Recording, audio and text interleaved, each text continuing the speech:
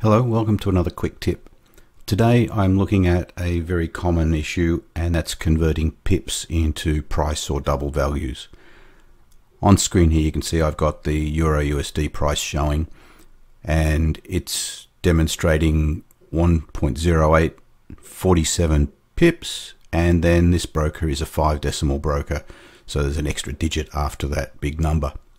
If I look at dollar yen, then you can see this is showing the price as 106.56 pips, and there's an extra decimal added by the broker. But if I change to something, let's look at gold price for example, there is no extra digit after the pips. So the issue is, how do you come up with a standard function that will convert all of these and work for brokers that have 4 digits or 5 digits and work with all of these? Now I have a technique. If anyone finds a broker or a symbol that doesn't work with this, then please let me know so I can do an update. But let's go and look at some code and see how I do those conversions. Here's a script where I want to demonstrate what we're trying to do. I've created a simple function called print price value, taking a symbol and number of pips, and I'm passing in 3 different symbols, same that we just looked at, euro, yen and gold, passing the same value to each. I'm going to call a function called pips to price, where I'm simply passing the pips and the symbol, and then this print format statement will display the number of pips passed in, formatted to 2 decimal places, the symbol that I passed in, and then the result formatted to 5 decimal places. Now the key to using this is to know how big is a pip. MetaTrader doesn't have any function to return the size of a pip, so I need to create a function that gives me a pip size. And let's just put one in here. This is a standard function that I keep in my conversions library. Looking at this function, pip size takes a symbol. MetaTrader will give me the size of a point, and this is the last decimal place that the broker has. So the market info symbol mode point will give me, for euro, would give me for example 0.00001. There's also a standard function to give me number of digits. So for a 5-digit broker, this will return a 5. If the broker is a 4-digit broker, this would be a 4. If I'm talking about yen, then this would be either 3, 4 or 5-digit broker, or a 2 if the broker doesn't have the extra digit. And when I'm talking about gold, this will return 2. So then all I'm using is the modulus function here, digits %2, and what I've determined from checking as many brokers and symbols as I can find is that if this returns a 1, so if there are an odd number of digits, then the broker is adding that extra digit.